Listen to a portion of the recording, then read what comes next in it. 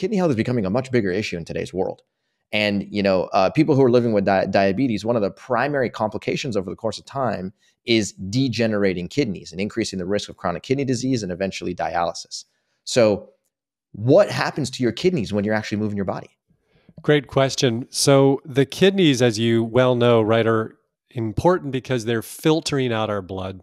And they are made up of all of these tiny little membranes, very delicate membranes, maybe similar to almost like tissue paper, with millions and millions of little layers of wet tissue paper together, with all of these little tubules, we call them. And along the length of these little hoses or tubules, these little hoses, water, salts, different types of electrolytes are being passed back and forth as the body determines how much salt to hold on to, how much water to hold on to, how much, all the different balances of these electrolytes. And that's being influenced at the kidney level. So a couple different things can radically influence the health of your kidneys. If you have elevated blood pressure, that it puts excess chronic demand and pressure onto these little tiny fibers of these little tubules.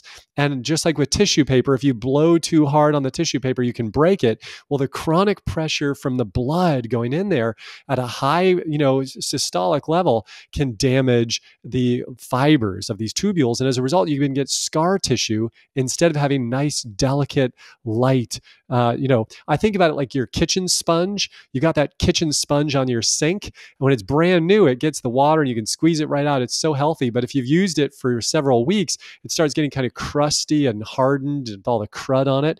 Well, that's what can happen to our kidneys over time. And now they don't work as well to efficiently absorb and release fluid. And so if you have elevated blood pressure as a result of poor diet, lack of exercise, excess salt consumption, et cetera, excess alcohol consumption, what we know, and chronic stress, what we know is that's going to put increased pressure through the kidneys, and over time it's going to damage the kidneys, which leads to then kidney dysfunction. Number two, along that same line, is if you develop atherosclerosis, which is, of course, clogging up of the arteries or along the lining of your arteries, that by itself is going to increase the pressure in your bloodstream and increase damage on the kidneys, just like we spoke of. So, for example, if you're running well water through your pipes all day, you're going to get crust along the pipes of your house. Well, if you're eating the standard American diet and you're consuming, pizza, French fries, and Mickey D's and Chick-fil-A and Haagen-Dazs, that is essentially creating a crust along the lining of your arteries, and that makes your arteries less kind of adaptable to pressure and stress. And the pressure then goes up, which increases the pressure into the kidneys and again damages the delicate tubules and leads to scarring and dysfunction. And, in addition, as you get increased atherosclerosis, you decrease perfusion to the kidney, meaning it can't even get enough blood in there. And as a result, it's almost like a pump trying to, suck something dry, and it's not getting enough fluid in there. And again, it causes injury to the kidney. In addition, of course, that chronically elevated blood sugars themselves can lead to glycosylation injury to the kidney, which makes these fibers and tubules not function as well. So there are multiple levels by which, when we exercise, we improve the flexibility of our blood vessels so they can adapt, opening and closing, dilating and constricting more readily, that it can respond to stress and pressure. They can also relax more completely, so our blood pressures on average are lower. In addition, when we're exercising regularly, we improve generalized perfusion to the tissues. And then, as we mentioned, exercise decreases overall total body weight, decreases resting lipids, and decreases chronic inflammation. And decreases resting blood sugars. So all of these decrease the risk to the kidneys themselves and allow the kidney to be more efficient long term. Now, when you combine that with a micronutrient dense plant-based program, like what you advise your participants to eat, this is just a win-win for the kidneys, and it helps maintain their health longer and reducing that risk of kidney impairment, kidney failure, and the need for dialysis, which we want to protect people from. That was an unbelievable description. That was vividly clear, especially the visual of that crusty sponge, which when it's wet, it's nice and supple and it's easy to use. And then you stick it on your sink and it dries up, and all of a sudden it becomes nice and crusty. So thank you for doing that. Let's dive a little bit deeper here into kidney health, because like you're saying, there's a very strong connection between using your body and improving your kidney health, which I freaking love. That's incredible. But a lot of the people who we talk with have been told that because they already have a struggling kidney or a kidney that's become inflamed, and they either are living with chronic kidney disease stage 1 or stage 2 or stage 3, now they're on multiple dietary restrictions. They're told to limit their phosphorus intake, their sodium intake, and their potassium intake. And so that right there eliminates so many different plant-based foods, because what we're telling people to do is eat more fruits, vegetables, legumes, and whole grains, because that's going to significantly improve your health. But yet their kidney doctor is saying, whoa, whoa, whoa, whoa, whoa, whoa, whoa, hold on a second. I'm trying to lower your phosphorus intake and lower your sodium intake and lower your potassium intake. And if you try and achieve that, then that means that the world of plant-based food all of a sudden becomes really small and it's really hard to achieve. So how do you solve that problem? What would be your recommendations for, somebody that's been told to limit their plant food intake? That's a great question. And I see that all the time with patients who are considering transitioning to a healthy plant-based program. And the reality is, unfortunately, I think that there are two voices in the room, and they are somewhat at odds with each other, somewhat in conflict.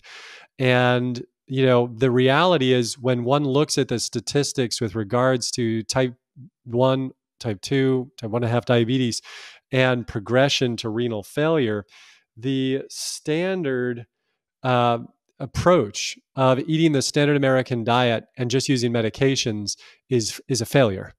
And on average, these people progressively see their renal function decline, and unfortunately are then told, well, we did everything we could. Now it's time for dialysis.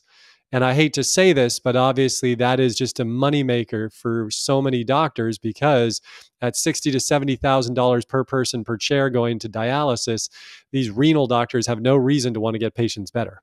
And I hate to say that, but there is a vested interest that is kind of dark in the background.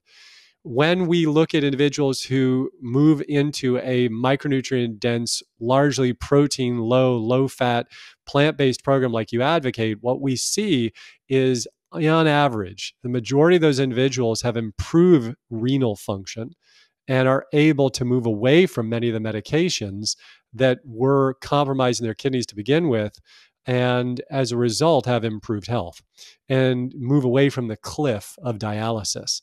But I've seen it time and time again. We put people on 4 to 6 weeks of a micronutrient dense plant-based program like I advocate, and you do as well, and their renal function improves. People with chronic renal disease, stage 2 and even stage 3, beautifully moving in a very positive direction. So I think, it's a challenge for people who hear this message and go, well, wait a second, I'm not allowed those foods.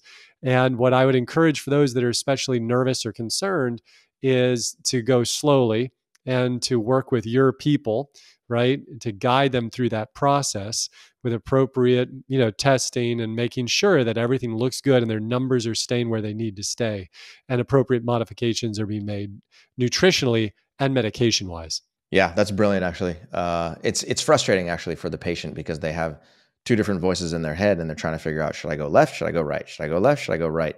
And, intuitively, I think a lot of people understand and believe that eating a plant-based diet is probably going to be a healthier option in the long term, not only for their kidney, but for many different tissues. But yet there's still this naysayer voice in the back of your head that says, well, the doctor in the lab, white lab coat told me that I have to limit, phosphorus, sodium, and potassium. Therefore, I just can't do it. It's too dangerous. So the next question I have now is for a patient. Let's say that there's a patient who's already undergoing dialysis. Okay? They have been doing this for some period of time. It could be a couple of months. Maybe it could be a year. If that patient were to start exercising, can you use exercise as a tool to come off of dialysis? Or is that too aggressive of a statement? Yeah, I mean, I don't know of any case reports or case series of people being able to reverse, their need for dialysis purely through exercise. And I think this is why it's so crucial, right? Especially for those of us who are early in our kidney dysfunction, to make meaningful steps now, right? So it's for example, it's an analogy would be, right, can you amputate someone's toes and they grow back if they eat healthy, et cetera? The answer is no. There sometimes is a limit to the recovery potential of the human body. But do I think that exercise will be of great benefit to the person who is on dialysis? Absolutely, because it will improve their quality of life. It will slow the progression of disability. It will allow them to have greater muscle mass, lean muscle tissue, and able to care for themselves and have adventures for years to come. So, for example, one of the things that we brought up briefly earlier is that, when you think of yourself in 5 years, 10 years, 20 years, what do you want to be able to do? Do you want to be able to pick up big boxes of books and stuff from your home if you're moving, to an apartment? Do you want to be able to move the big planter in the backyard? Do you want to be able to pick up the 40-pound, grandchild that you might have one day and throw them around? Who do you want to be? And you have to ask yourself this question are the behaviors that you're choosing today creating the person you want to be in 5 years? Or are you going to hit 5 years from now and say, dang it, I can't even do this. This sucks. Well, it's just because I'm old, right? My grandfather had this great flyer and it said, men and women in your 50s and 60s don't go on the shelf, right? It's not normal to be old at 50 and 60. And that's the reality. But in our society, excuse me, we've essentially accepted this abnormality, saying that, yeah, when you get 50 and 60, then you're the person who just sits on the porch and watches the other people play and do things. And so it's funny for me, even now, as I approach 50, I have friends over with their kids and I'm the guy out playing tag with the kids in the yard while the other guys are sitting up on the porch, eating and drinking and talking. And I'm just like, yeah, I don't want to sit up there and talk. I want to play, let's go. And so, but again, that comes from the effort and the work and the commitment you put in on a daily basis to care for the vehicle. So you've got to ask yourself the question again, do you want dialysis, right? If you don't want dialysis in your life, what are you doing about it now to prevent that? It doesn't matter that you like the taste of Haagen-Dazs. It doesn't matter that you like to sit on the couch. It matters what you want in your life in 5 years and 10 years from now. And very few people, when they're completely honest, will say, yeah, I just want to sit on the couch, watch Netflix without moving, and eat unlimited buckets of Haagen-Dazs and never move again. Like, that's not really what most of us wanted when we were kids, nor is it what we want, now. It's not like we're like, ooh, that's my dream life, No, we're like, hey, I'd love to be able to go to Bali or, and check out cool things. I'd love to go to this show. I'd love to go to this performance in Vegas. I'd love to go hike this. Well, that's going to come from hard work. That's the reality. And it's the commitment that we put in every day will create the life that we want long term.